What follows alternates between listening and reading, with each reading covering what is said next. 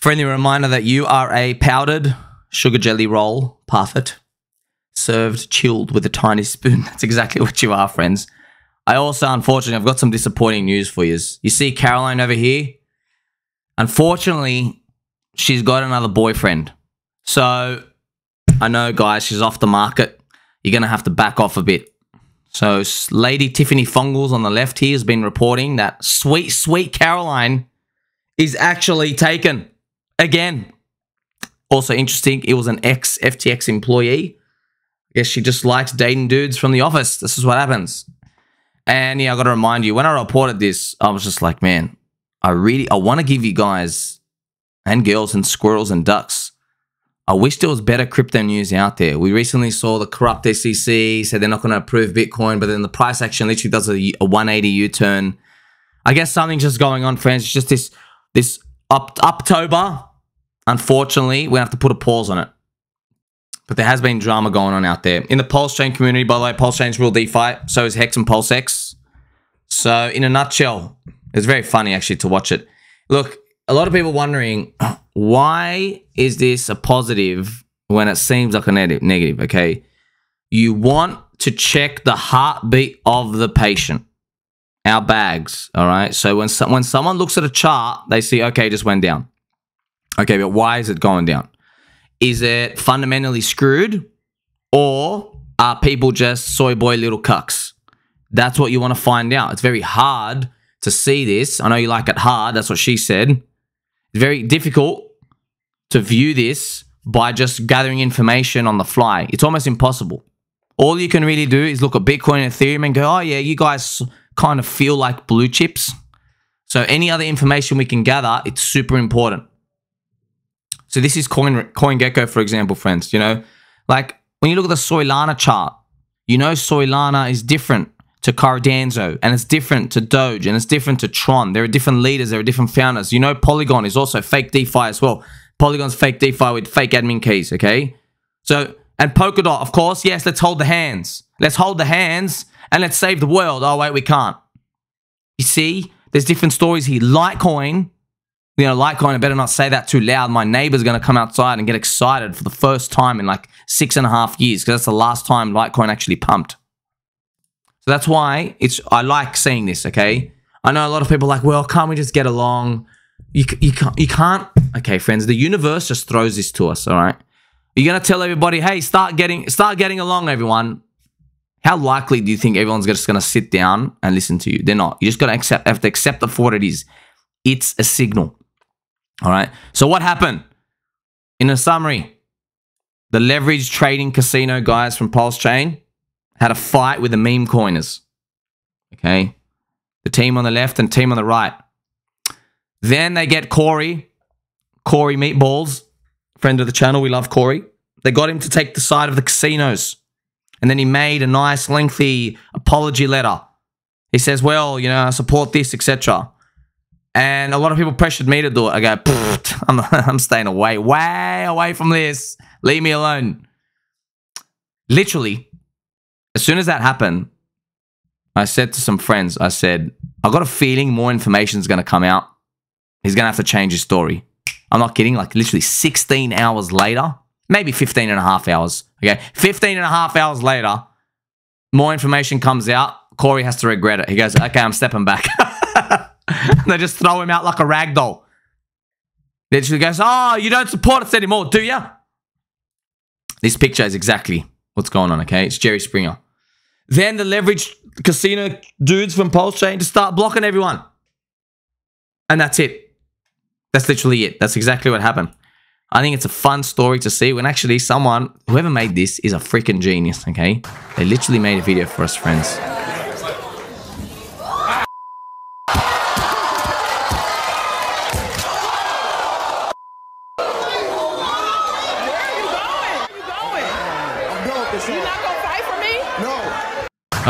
So good, man. So good. See these memes? Well, you can't get these in these other communities, friends. That's why I want to look at these. I yawn. I actually yawn. I'm like, oh, boring. Solana, the only thing Solana's got going for it is that Ethereum maxis, they fluked Ethereum, and now they think Soylana has a chance to be contrarian. Now, I was in that camp too until I realized, wait a minute, no, it's not. It's actually just trash. You can have a look at the volume right now. Soylana did $11.7 million. And PulseChain, which is real DeFi, did 11.1 million. But the difference between their prices is like a 12x. Okay, it's literally, oh my God, it's crazy, isn't it? It's like if you had two cars, they ran the same quarter mile speed exactly to the T. And just one of them is 12 million. And the other one's 1 million. You think there's something going on there to investigate. This is the Pulse chart, the price chart. Okay, remember, real DeFi is better than fake DeFi. Always got to put this up here. PLS, we're still waiting to see what we can do, grind through the zone. I like using the weekly candles, friends. I know a lot of people want to go down to 1 hour and they go, oh, there's a little double bottom here. Oh, there's a double bottom going out. It's double bottom. We've got a double bottom here and a rounded bottom. I don't really like it, friends. I've always been let down. When you try to predict these little stuff, it's always getting let down. One thing that doesn't let you down, though, is that super trend. And it is quite a while away. We need to get back to that day one sacrifice price just for Pulse. Okay, so for PulseX, it's even more damage. Waiting to see what we can do. This is Pulse's 3-day chart. I know, because weekly, it just takes so long. I know, it is what it is. This is the game. That's why you really got to be careful, friends. When we eventually get to premium prices, I know nobody can even imagine them.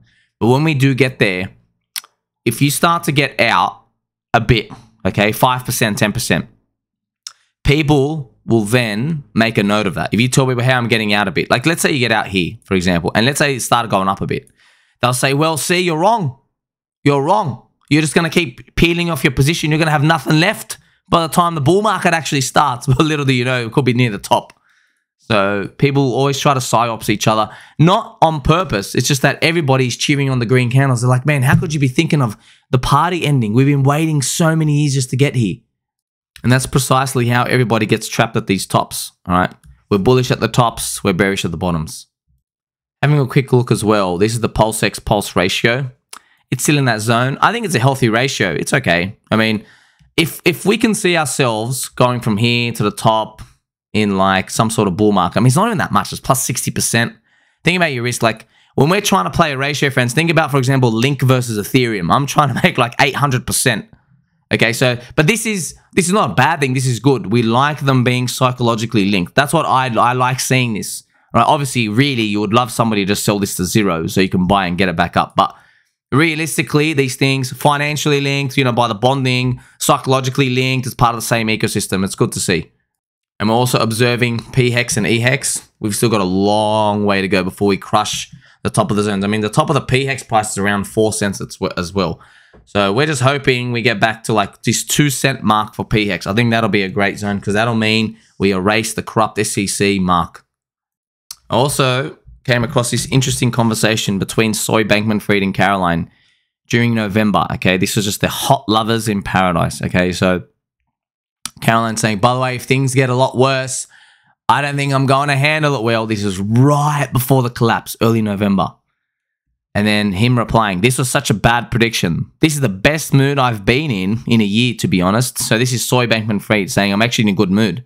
And she's like, wow, congrats. He goes, I think I just had an increasing dread of this day that was weighing on me for a long time. And now that it's actually happening, it's just great to get it over and done with one way or another. So this is something to think about when it comes to these psychopaths, friends. They know.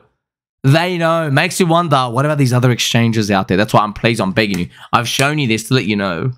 This is a leaked convo. We don't know what's going on with the other centralized exchanges. They could be having this conversation right now. The best place to keep your crypto is to have the keys yourself, self-custody. Please get a hardware wallet. Every time I go into the comment section, my heart weeps because there are people who be like, what? You guys don't keep your money on exchanges? Please, no. There's a warning sign. Off. There'll be a cross here. A cross, non-friendship. Get your money off the exchanges. Do not trust any of them. Also, KDP, friend of the channel, saying, would I blow $8 billion for Caroline? Well, rule number one, friends. You don't testify against your man. How can you trust somebody who goes out there and just spill the beans? See, we just got a lot of trust issues now. That's why we do our best to stay grounded. That's why, I mean, like, sometimes you just get surprised. I mean, Look, we're trying to stay grounded, friends, and then Arthur throws out a $750,000 Bitcoin prediction. I'm like, I hope he's right. Oh my God, I wake up every day thinking, what if he's right? What if he's right? But I don't know, man. It's just to let you know, okay, $500,000 is 10 trillion market cap, okay? 10 trillion, okay? That's a lot, friends. You don't accidentally get there, okay? And you don't just get there in like a 90-day period. Like, you need a lot of exponential money coming in. All right? Now, I know we're just used to seeing this Bitcoin price. Oh, yeah, it goes up. You know, it did a 600x in this cycle. Why can't I just do another 100x, right? I did a 600x and then 100 and then a 20. Why can't I just do another one? When you get to this 100K mark, which we even hope we get to, you're now 2 trillion. To then get to 3 trillion, you go, okay, look at all these big institutions now. They need to allocate even more, or you got to find other people who are unallocated. The pool of people who are unallocated there is very small. But when you're just a little peanut crypto, like our favorite bags, PulseChain, PulseX, and Hex, we don't need to think about, oh my gosh, do we want to get like, you know, Bank of Ants, Goldman Slugs, JP Mosquito? It's not a limited pool. We're thinking like, okay, what if we got access to China? What if we got access to the west of Australia? What if we got access to the east coast of America? You understand? We're dealing with people. It's people's currency here. It's still grassroots. And it all comes down to Metcalfe's law. It's easier to grow when you have 200,000 people in the network compared to when you have 200 million. Now, PulseChain, Hex, and PulseX have 200,000. Chainlink has about 670,000. Okay, way less than a million. But Bitcoin has 220 million. It needs exponentially more people to come in. Now, of course, how do the Bitcoin maxis solve for this? They go, well, they're going to print exponentially more money. Well, I think they're going to try other stuff before they go, well, we've got to go buy the bags. Let's go to buy those bags. Just something to think about to stay grounded, okay? So, look, Arthur's post, we're trying to stay grounded. It's a big print, $750K to $1 million. I hope it happens, but just think everyone's expecting 100K, you know? So, you know, to tell you, we're either going to wildly undershoot or wildly overshoot. What's it going to be? Okay, well, we will know at Bitcoin 80,000. How will we know? Okay, well, if people are doing handstands, backflips, they got glitter all over their face, they're drinking orange juice, 3 ice cubes, probably even 5 in some cases, they're euphoric, then you know, okay, it's over. Okay, you don't get euphoric at 80K and then bearish at 400K and then euphoric at 1 million. It doesn't work like that, okay? If you're euphoric at 70 to 80K Bitcoin, you know what's coming, friends. I know it's going to be a harsh reality. What if our altcoins aren't as high? But hey, I don't make the rules. At least we are in a better position than everybody else. So fingers crossed that we see it coming when it does. Make sure you like, subscribe, you press all the belly buttons around you. I'm going to catch you in the next one.